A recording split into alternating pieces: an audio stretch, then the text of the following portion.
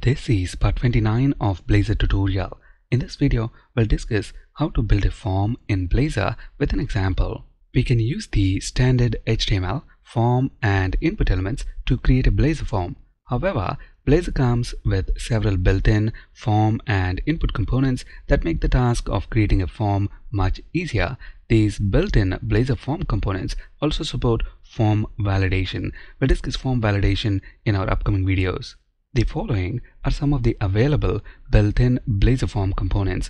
For example, if you want an input text element, we use the built-in input text component. Similarly, if we want a multi-line text box, that is a text area, we use input text area. And for a date picker, we use input date. For a checkbox, input checkbox. And if we want an input element for numbers, it's input number. And for a drop-down list, it is input select. Now, let's understand building a form in Blazor with an example. Let's say we want to edit employee details. To be able to edit employee details, we must first retrieve the respective employee details and display them within a form, as you can see right here.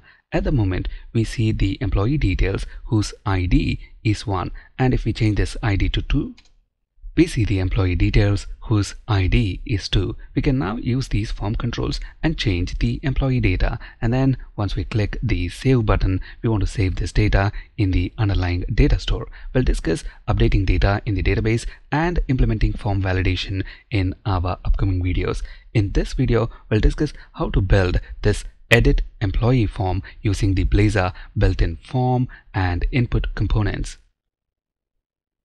In Blazor, a form is defined using edit form component.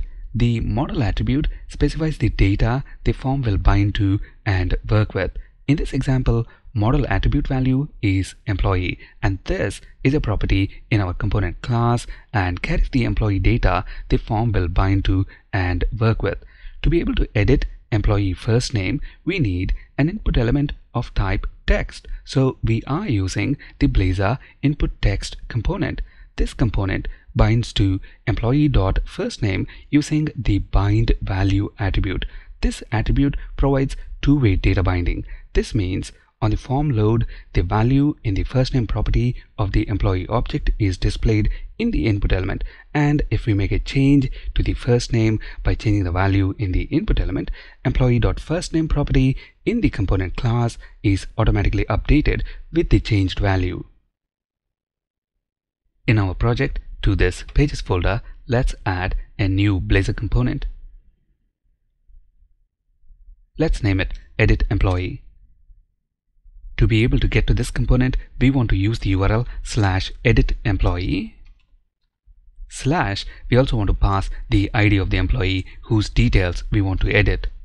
Now, we want to place the C# code for this component in a separate code behind class. So to the pages folder, let's add a new class file.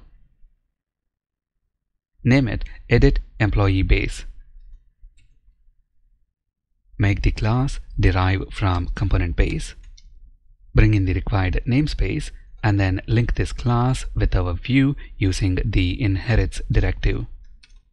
Notice we have a red squiggly, and when I have the mouse over, it's complaining it cannot find the type edit employee base. But if we take a look at our component class, we have that class right here. And the reason Visual Studio is complaining is because IntelliSense is not working. If this happens to you, save the files, close them, reopen them again, and IntelliSense should work.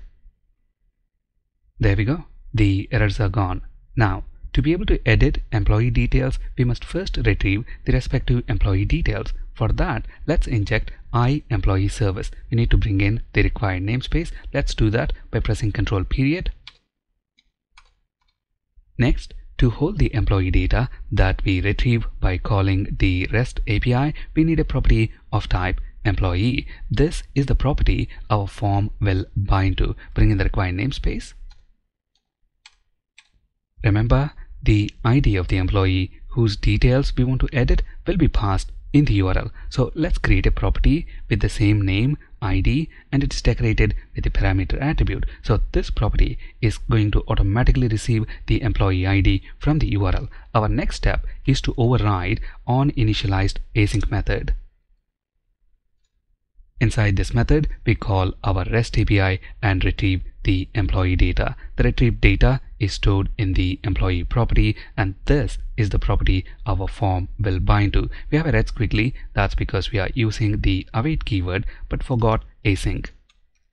Our next step is to create the form itself. Remember, in Blazor, to create a form, we use the built-in edit form component, and the model for this form is the employee property within our component class.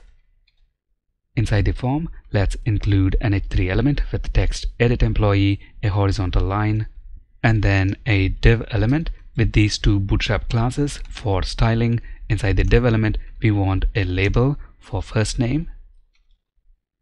Again, these two bootstrap classes for styling. The text on the label is first name.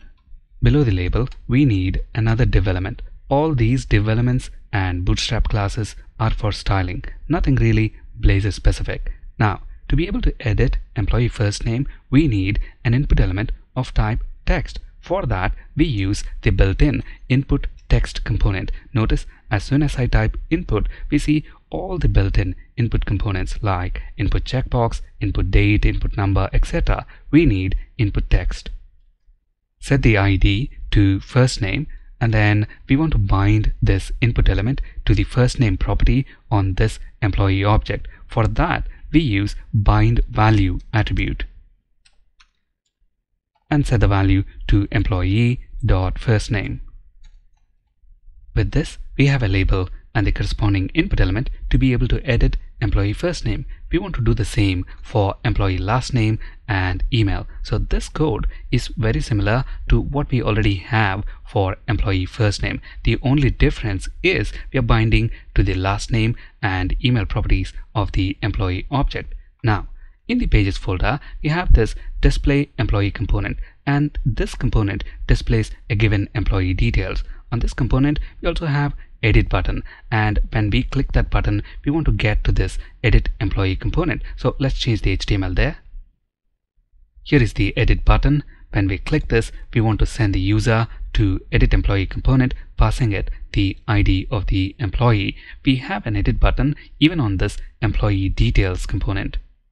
Same idea here. When this edit button is clicked, send the user to edit employee component, passing it the employee ID. Let's save all these changes and take a look at the browser. At the moment, we are on the home page, and when we click edit, we are redirected to edit employee component, passing it the ID of the employee, and we see the edit employee form as expected. The same thing happens even when we click the edit button on employee details component. In this video, we used just two of the built-in components, edit form and input text. In our upcoming videos, we'll discuss working with date picker, drop-down list, radio buttons, etc. That's it in this video. Thank you for listening.